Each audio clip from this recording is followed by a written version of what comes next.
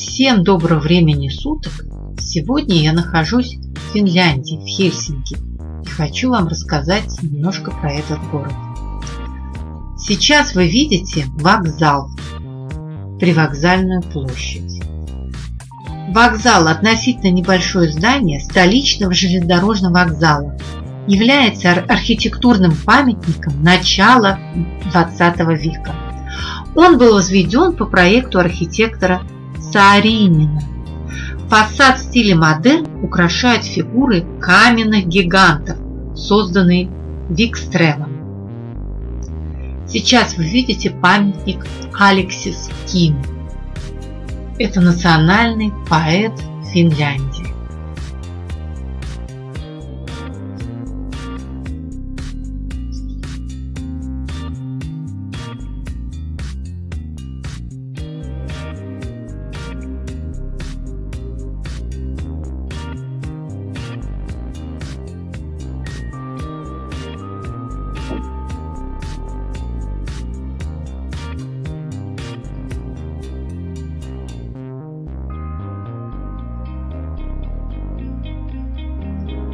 Монумент, посвященный известному и почитаемому финскому композитору Яну Сибелису. В честь этой выдающейся исторической личности также названо несколько улиц, музыкальная академия, городской парк. Памятник был возведен в 1967 году по проекту Хилтунена.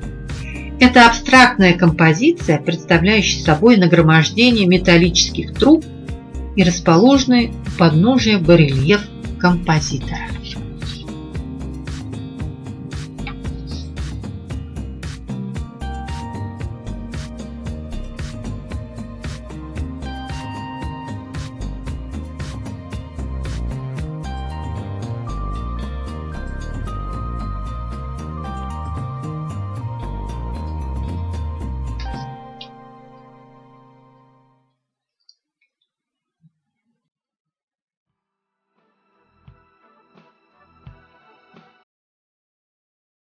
Памятник Калевала. Все началось в 1899 году, когда известный в Финляндии скульптор Эмиль Викстрем выиграл конкурс на создание памятника финскому лингвисту и собирателю карело-финского эпоса Калевала Элиусу Лёнроту.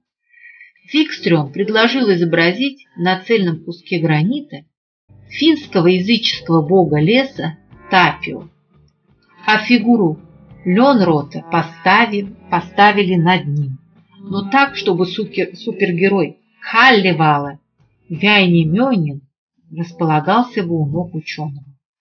Ночью 18 октября 1902 года готовый шедевр, сильно отличающийся от первоначального варианта, был тайно установлен скульптором и его помощником в парке напротив старой церкви. Викстрем опасался реакции России на проявление в Финляндии, Финляндской республики, таких националистических акций, и поэтому делал все очень тихо, и даже красную ленточку официально перерезать не разрешил. Утром, идя на работу, жители города были удивлены появлением нового памятника, по форме напоминающего пирамиду. Если перевернуть памятник, то можно ясно увидеть огромное усатое лицо с короной на голове и пентаграммой во лбу. Но, как считается, там также изображен герой Калевалы, старый зловещий мудрец, гигант Антера, царство которого находится под землей. Как по легенде, великан проглатывает главного героя Калевалы, так и на памятнике рот и борода лица поглощают старца. Но существуют те, которые верят, что все это отговорки, и что на самом деле здесь изображен никакой не великан, а сам дьявол, или на крайний случай бог леса Тапио, который Викстрем просто не захотел убирать из своей работы.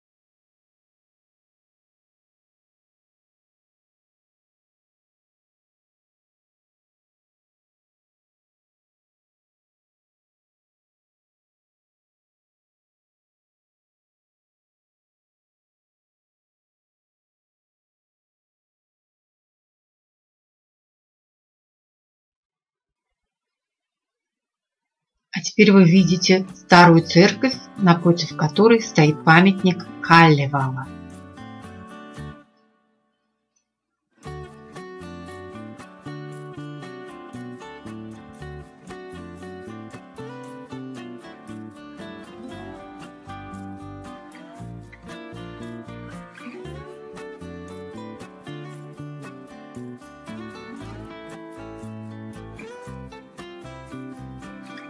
В Хельсинки есть очень интересное место. Оно называется Чумное кладбище и находится в самом сердце города. Когда-то, лет 300 тому назад, здесь хоронили умерших от чумы. Памятники стоят до сих пор. Вокруг гуляет народ между могильными плитами. Парочки целуются, романтика.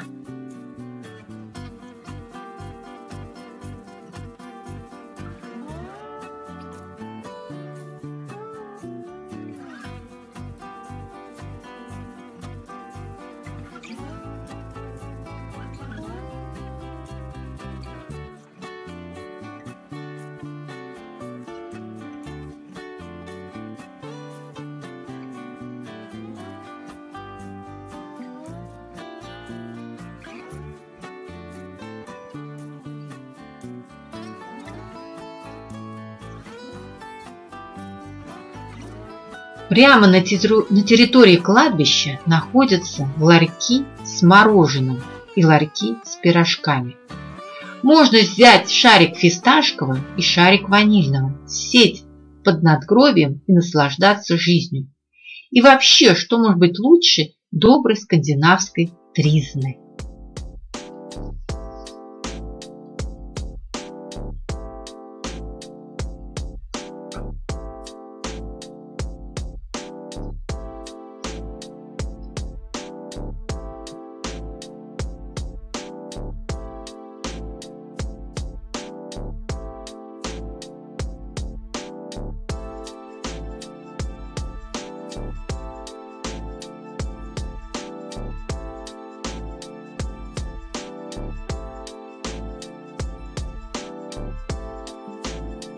А теперь вы видите колонну байкеров. Они едут на мотоциклах Харли-Дэвидсон.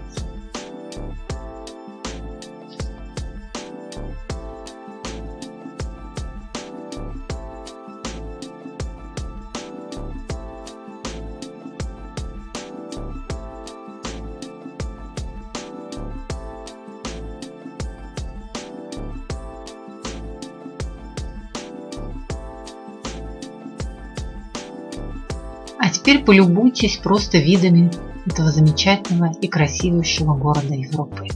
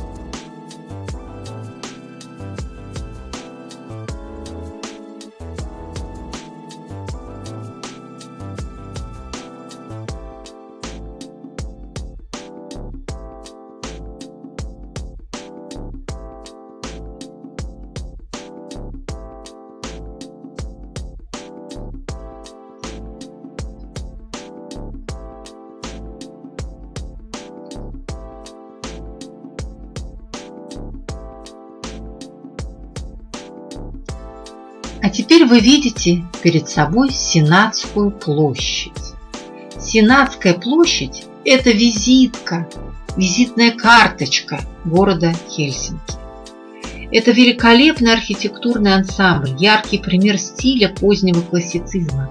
Почти все здания Сенатской площади выстроены в первой половине XIX века, после того, как в 1809 году Финляндия стала частью Российской империи. Доминантной Сенатской площади является светлый, словно парящий в воздухе, кафедральный собор. Перед ним памятник императору Александру II. Слева, если смотреть на храм, университет, справа здание Сената. Кроме того, здесь находятся многие государственные и церковные учреждения, а также старинные особняки. Застройка Сенатской площади началась в 1820-х годах под руководством немецкого архитектора Карла Людвига Энгеля, известного представителя архитектуры классицизма. Надо отметить, что до работы в Хельсинки Энгель трудился в Петербурге. Возможно, поэтому архитектура этих городов во многом схожа. Сенатская площадь стала главным творением Энгеля, над созданием которой он трудился до конца своей жизни. Напротив белоснежного зеленоватыми куполами храма вы увидите памятник Александру II. На первый взгляд покажется странным, что в центре столицы Финляндии установлен монумент в честь русского императора. Однако вспомним о тех преобразованиях, которые провел император в Великом княжестве Финляндском. Либеральные демократические реформы, проведенные Александром II, привели к развитию сельского хозяйства и транспорта, железнодорожной и дорожной сети, росту числа банков. Была проведена реформа народного образования. Финский язык стал государственным, и наряду со шведской валютой была введена в обращение финская марка. Расцвет финской экономики в XIX веке можно смело назвать финляндским экономическим чудом.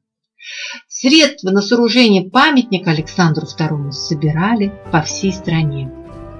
На открытии монумента собралось 30 тысяч человек. Открыт он был в день рождения Александра II, 17 апреля 1894 года. Монумент создали скульпторы Вальтер Рунеберг и Йоханнес Таканя.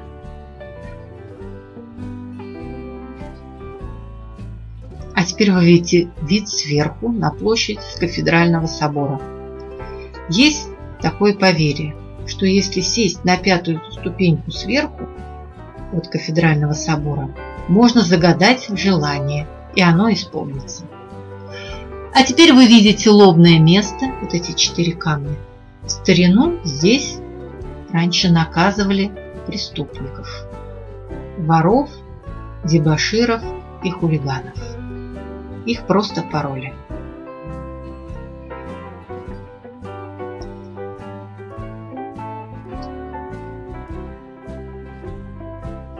В Хельсинки находится университет, как я говорила ранее.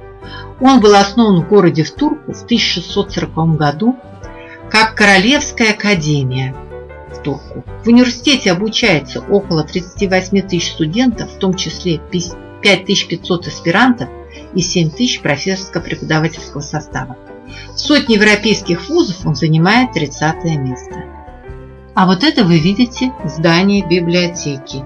В ней находится самое большое собрание в Европе русской литературы.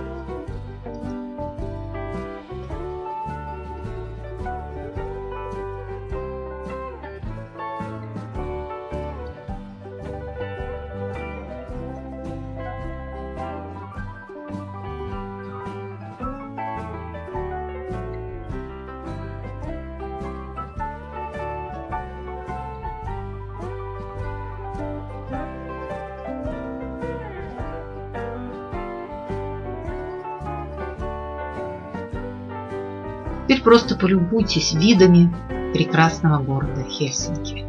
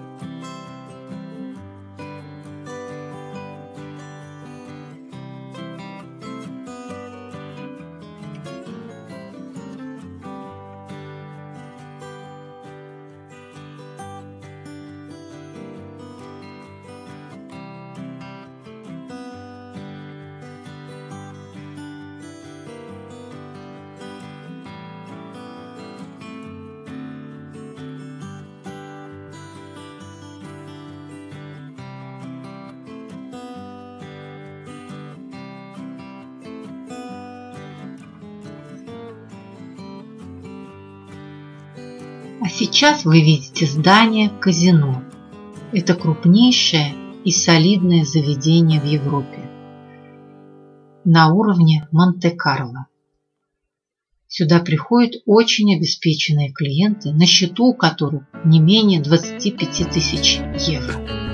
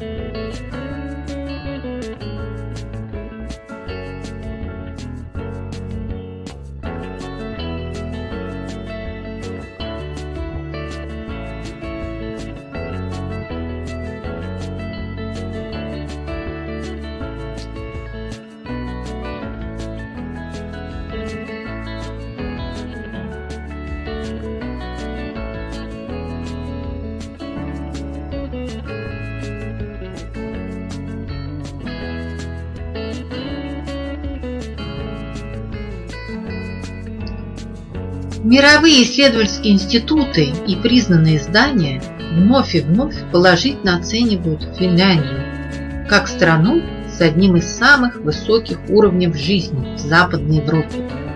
Самой счастливой страной в 2018 году оказалась Финляндия. Зарплата здесь составляет во всех отраслях экономики 3000 евро. На втором месте Норвегия, третьем Дания.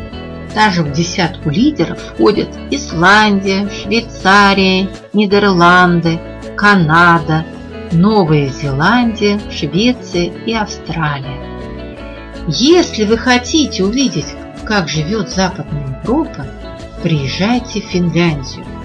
Здесь вы можете приобрести известные европейские бренды, такие как Мэкс, Томми Хилфигер, Джерри Вебер, Генри Ллойд, Hugo Boss, Esprit, Sisley, Gucci, Seiko и другие.